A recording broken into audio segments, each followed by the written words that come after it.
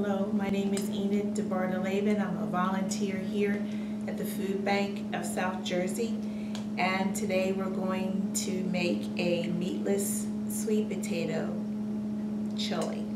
Okay. Our ingredients today that we're going to use are olive oil, of course the sweet potato with the skin on. We have diced garlic, green peppers, and onions. We have diced tomatoes, tomato sauce, black pepper, chili powder, and we have pinto beans. These pinto beans have been pre-cooked and drained, and we're also using canned kidney beans. So what we're going to use here today is a mixture of both. Okay, first we're going to get started. I'm going to add 2 tablespoons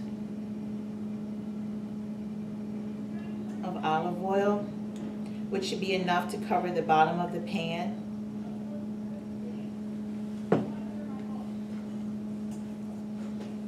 I'm going to add in the green peppers, onions, and garlic.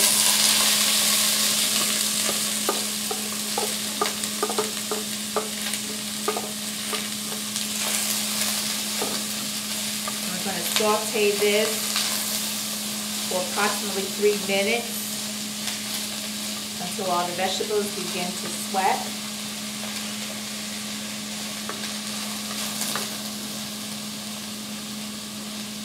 Then we're going to add the diced tomatoes.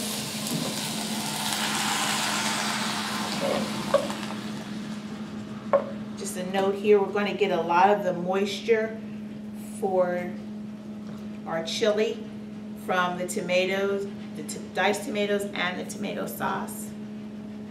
After we get all the vegetables coated with the tomato products, we're going to add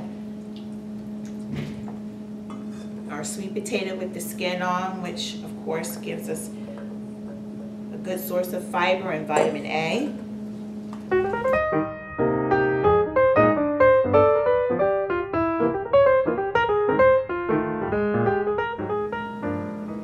A tablespoon of chili powder and a 1/4 teaspoon of black pepper.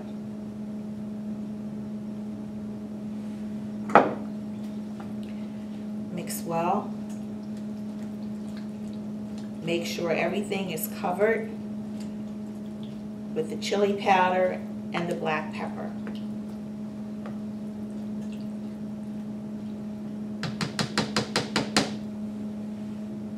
We're going to bring this to a boil.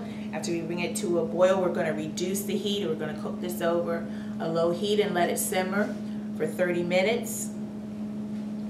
What I do with the beans is I let this cook for 20 minutes and then I add my beans 10 minutes before the end product to give me a firmer bean. I like a firm bean. And after this begins to boil, reduce the heat, make sure you cover it and cook on low heat.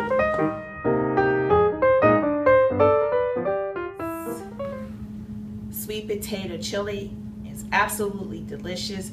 We have our beans for added fiber, we have our vegetables, we have our sweet potato for vitamin A, and our tomato products for vitamin C. And what I like to do is top my chili with my favorite cheddar cheese, and I also can serve it with tortilla chips. You can also top it with sour cream, and you can also serve it with brown rice for added extra fiber. So here we have our final product, our vegetarian chili. Enjoy.